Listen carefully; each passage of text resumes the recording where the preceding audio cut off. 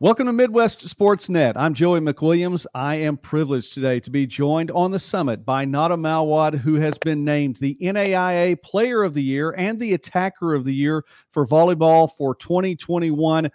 Nada, there are a number of other things we're going to mention over the course of the next few minutes here, but let's just start right there. Player of the Year, congratulations. Thank you. I appreciate it a lot. Thank you.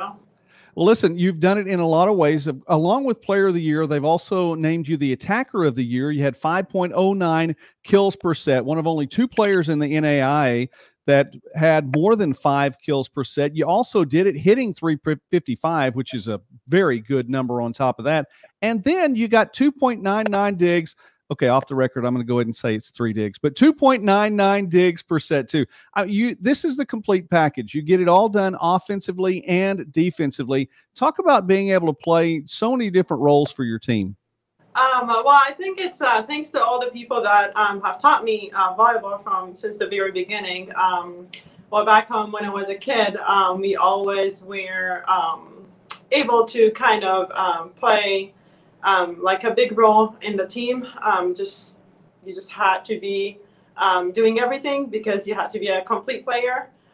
So that goes thanks to all the people that taught me actually how to play volleyball, because they're the people who got me where I am right now. So all the stats and all the numbers that I just got right now is all goes to them right at the moment, because it's all thanks to them. Yeah, no matter what.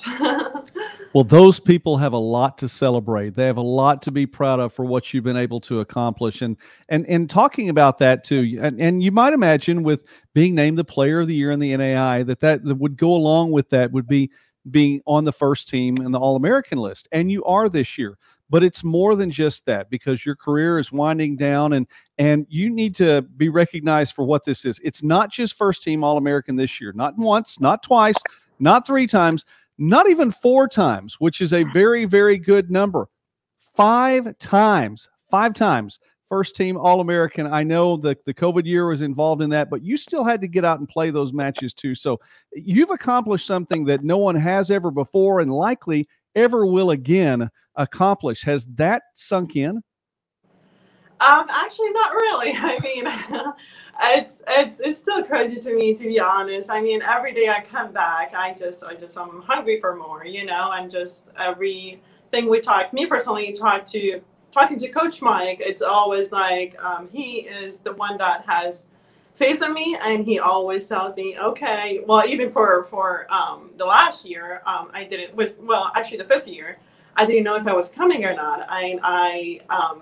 It was like kind of 50-50, and he was the one who was like pushing me. He was like, it's a good chance to be a 5-time All-American. I didn't expect that I will do it, but he had so much faith in me, and I just got into it, and it still haven't processed that yet, I guess.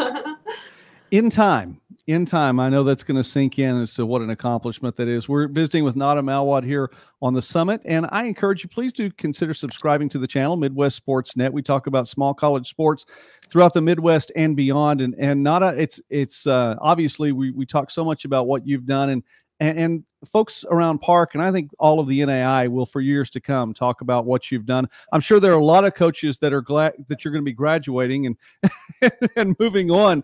But in light of that, you had a number of other players, All-American honors with your sister Nora, with another teammate in Deborah Bernardi. Of course, your coach. You call him Coach Mike Talamantes, who is the Coach of the Year as well. So many pieces to the puzzle this year that wound up in a national runner-up finish for the program. Talk about that. Well, actually, I have mentioned that before. The decision of me coming back was most of it was coming because I unfortunately couldn't finish it the right way last year. And I know that this program or this group of people, they had so much to do, and I knew that we could do something.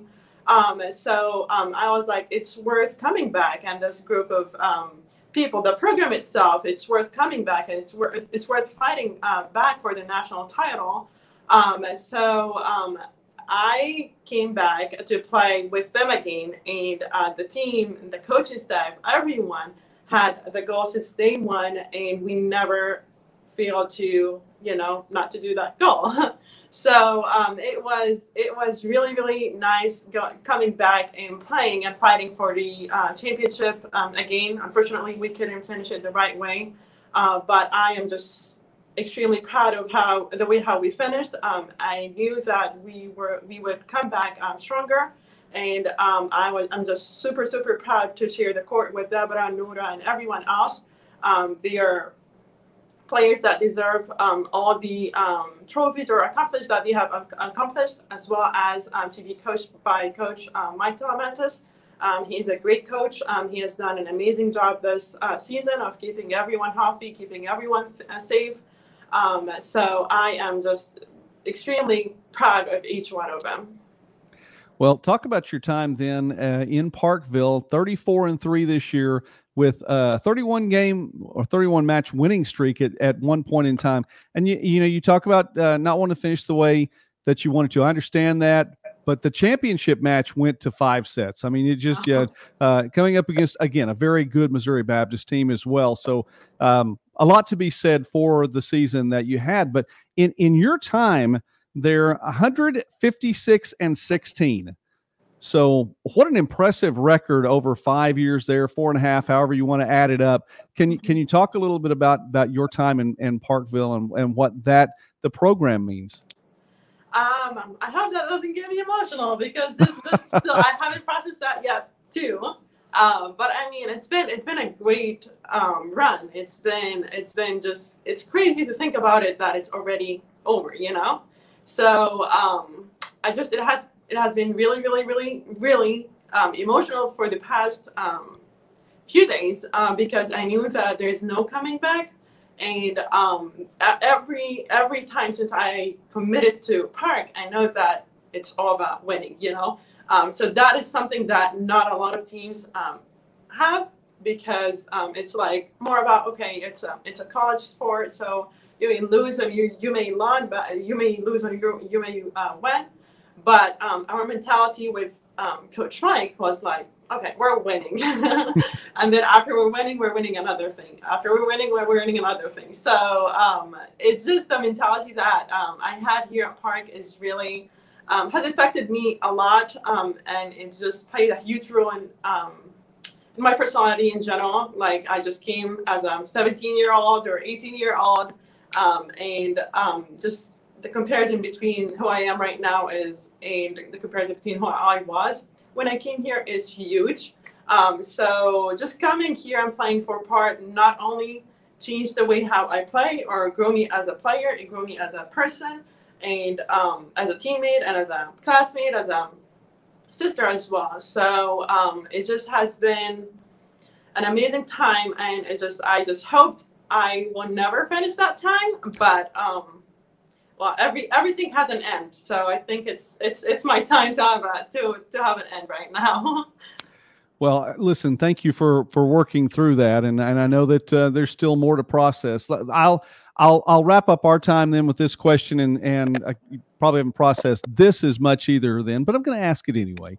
What is ahead then? I know that there are other things you've been building toward, things beyond just the court too. I know you spent time in the classroom, and what are some of the things that might be in your future? Well, I'm looking to expand my volleyball career furthermore. So I am hoping to go professionally. I have gotten some offers from either back home or anywhere else. So volleyball will still be something in my life for the upcoming years, and hopefully we'll do and achieve great things. And tell the folks where back home is. What was that again? Sorry. I said tell the folks where back home is. You were talking about back home. Back home is it's different. It's completely different. It's well, I always imagine it as a small version of New York. How busy it is, how packed it is.